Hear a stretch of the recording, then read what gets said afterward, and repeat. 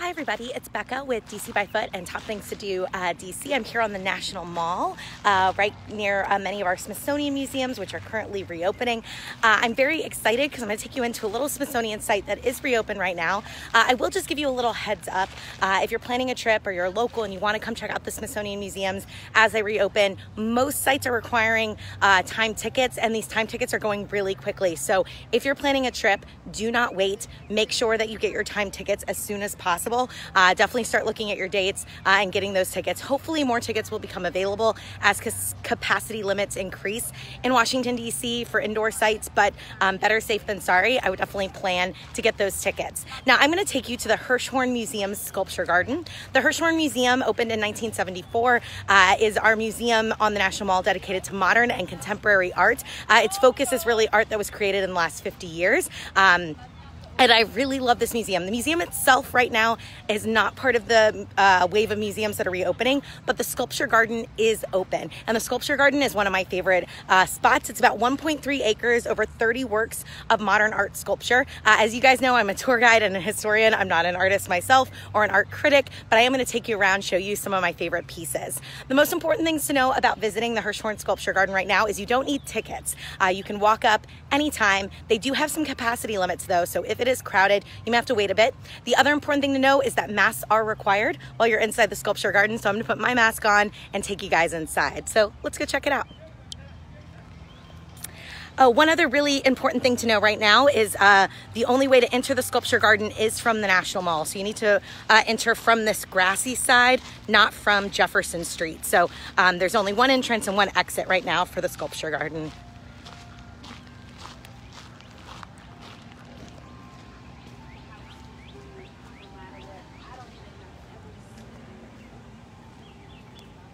Of course, if you do come visit, make sure you share on social media, help promote our wonderful museums and art spaces. So if you've never been to the Hirshhorn Museum Sculpture Garden, this was part of the original plan for the museum. So there was always a plan to have this Sculpture Garden. It also opened in 1974. It's one of my favorite little spots on the mall when I want to cool off, when I want to relax, if I want to sit and read and reflect. I love coming here.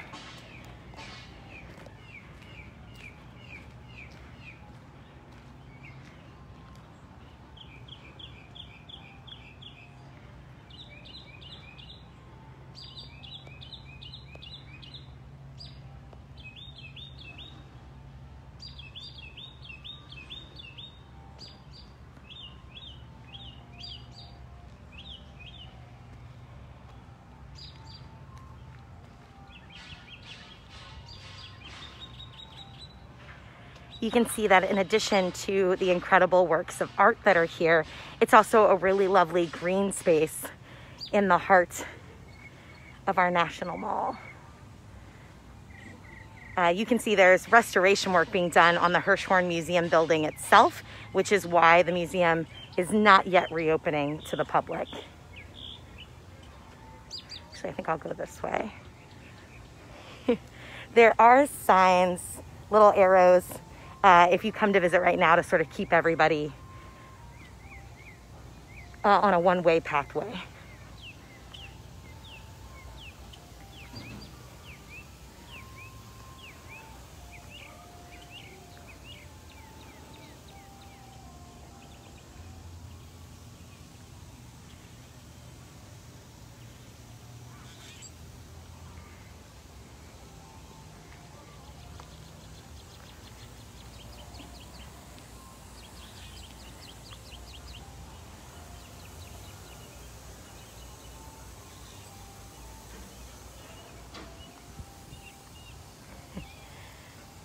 It's a warm day here in Washington, D.C., so these sprinklers are very enticing as I walk through.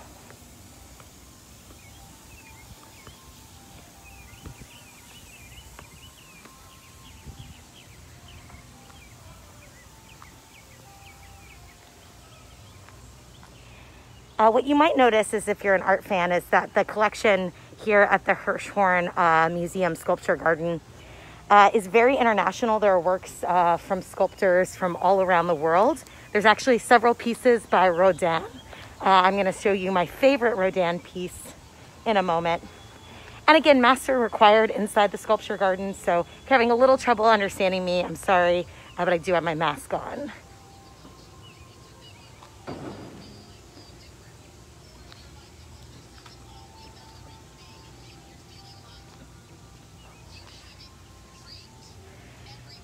In addition to Rodin, there's several pieces by Henry Moore, the British sculptor.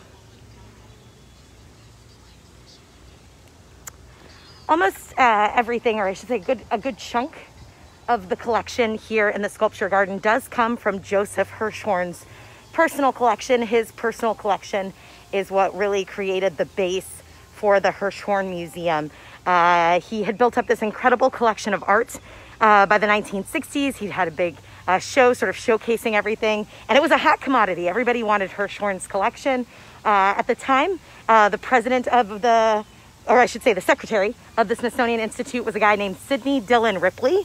If you listen to our tour guide Tell All podcast, you've heard all about Sidney Dillon Ripley, who was a spy in World War II.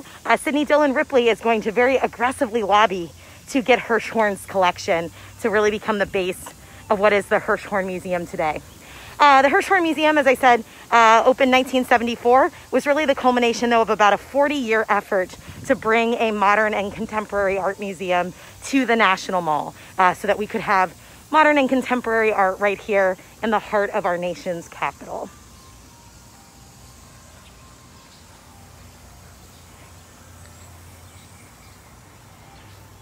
So this is one of my favorite Rodins. This is Walking Man.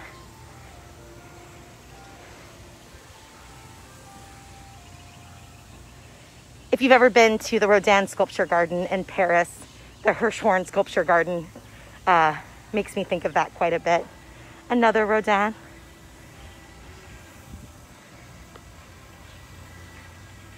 And another Henry Moore. So probably the two most represented artists in this collection are Moore and Rodin.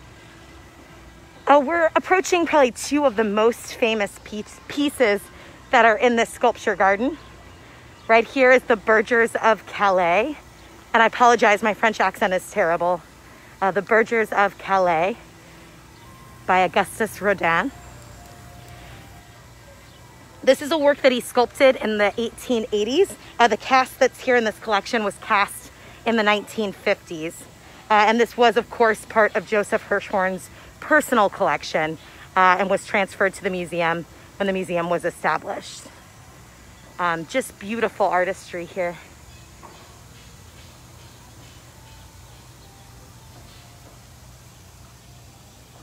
And then probably the other really significant Rodin sculpture here is the Monument to Balzac.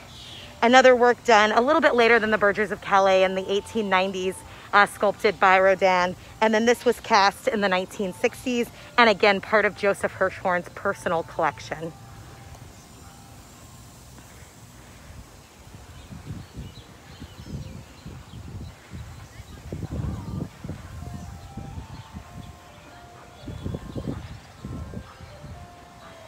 So obviously I haven't highlighted every one of the over 30 works that make up the garden and its grounds, but hopefully you've gotten a taste for what is here at the Hirshhorn Sculpture Garden, and you'll come and take a visit.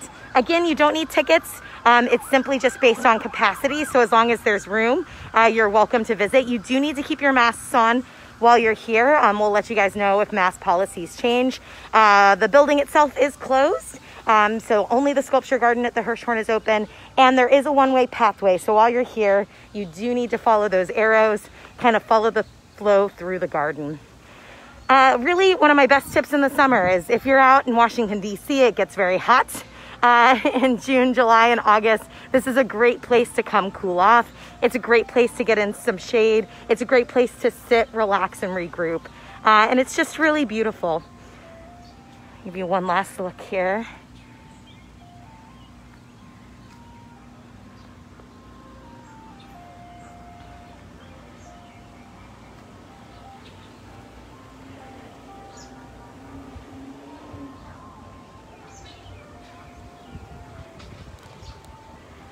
And you'll see you'll exit the sculpture garden the same side that you came in.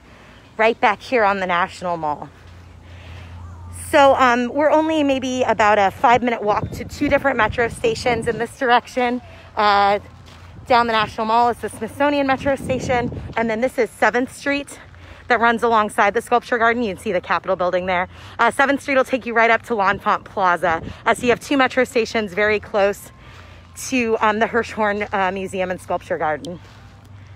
I want to thank you guys so much for coming along. A little quick live video down here. I hope that this has inspired you to come check out the Hirshhorn Museum Sculpture Garden or any of our other really beautiful outdoor spaces here in Washington, DC. As always, if you have any questions, you can always drop them into the comments. Even if you're not watching this live, I can always jump in and answer your questions later.